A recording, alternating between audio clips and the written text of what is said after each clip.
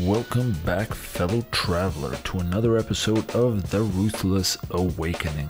I'm glad that you're here if you're listening first time. This is hopefully a weekly thing that I can do, depending if life permits me to do it every week, and I'm sure it will. But last week I missed an episode because I'm currently in a very chaotic state of my life where I have to move to a new place, and I still haven't locked in a new place, so yeah, things get a little bit out of hand.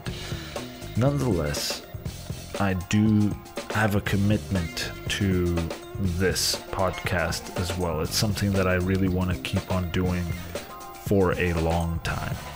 So yeah, that's just a little bit about me. How about yourself? What's going on in your life?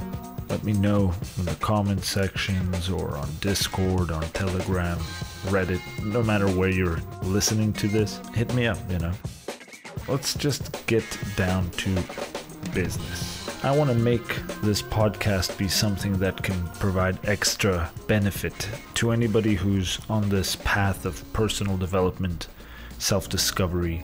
So I'm going to sometimes talk about things that people ask, but sometimes I think there are topics that's very important, like today. Today we're going to be talking about the versatility of the breath for personal development. See, I would say psycho-spiritual development. We'll just keep it personal development for the masses. So why do I think that the breath is so important to master for personal development? Now, this might be a long episode, so I might divide it into different episodes, but bear with me. We're going to go through these different sections, and if I reach the 10-minute marker, I'll cut it off and we'll continue in a follow-up episode. Alright, so now that that's out of the way, let's get down to business. So why is the breath such an important thing for personal development? Let's begin with the basics.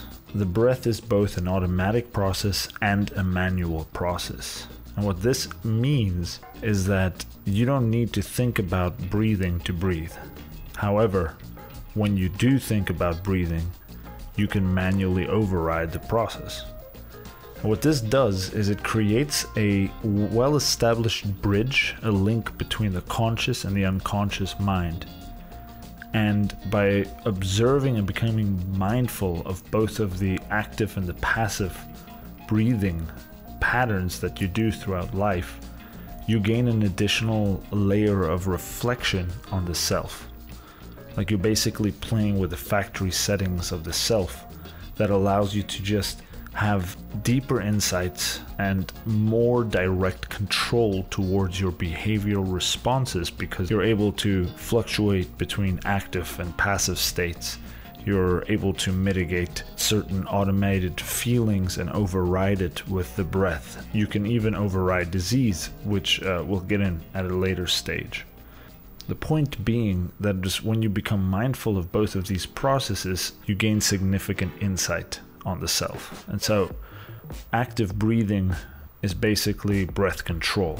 It's where we're dealing with the intensity, the frequency, and even the volume of the breath, and other variables like whether you're breathing through the nose, whether you're breathing into the belly, into the chest, how long you're holding the breath hold. Are you holding the breath hold? That's what active breathing is all about. And when you do these different type of patterns, you'll notice different effects.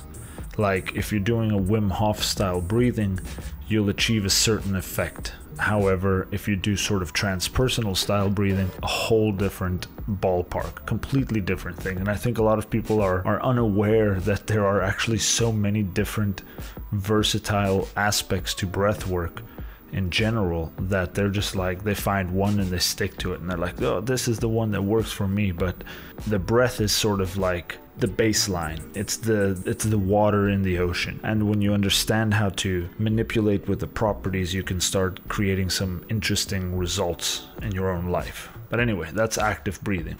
Passive breathing is simply observing the normal way that you breathe. But more than that, it's also about acknowledging where you're breathing wrong and then making these corrections within your passive breathing states.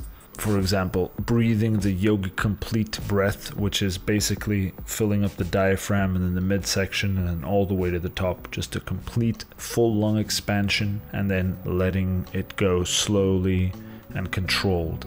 This type of breathing, if you do it, it keeps your lungs active, it keeps you engaged in this moment, and it keeps you optimally oxygenated. It just gives you an edge over life. So when you start correcting, for example, just starting to nose breathe as a default mode will already increase your performance if you're currently mouth breathing. It's just the simplest hack, but just doing that will just totally change your life. But that's just one aspect of passive breathing. Another aspect is that it starts delivering valuable insight on what's happening inside and around you. If you start noticing that your breath changes when you're stressed and you're breathing more shallowly in the chest and not into the diaphragm, and you start becoming aware of these changes, you can quickly intervene and correct these passive moments. Like you can sort of have a trigger warning for a panic attack before it even happens.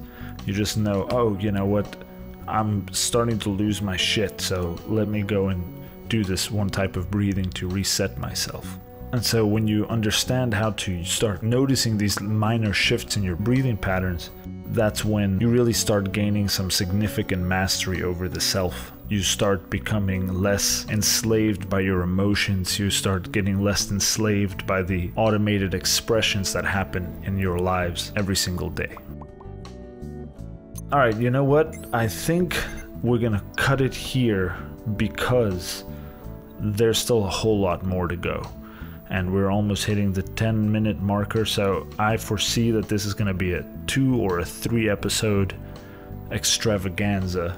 If you like this talk, give this video a thumbs up and consider subscribing and do some of the breath work and engage with yourself, because that's the whole purpose of this channel, is just to create instances where you can engage with the self, where you can explore the vastness of your own being and go the distance, whatever that means for you.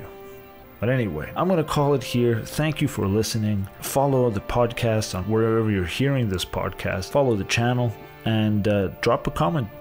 Let me know what's up. Let me know if you like this and if you want more and if you want different stuff. Because I ain't going away. That's just facts. Anyhow, I'll see you guys on the next episode of The Ruthless Awakening. And if you want to keep on going further, do this video right now.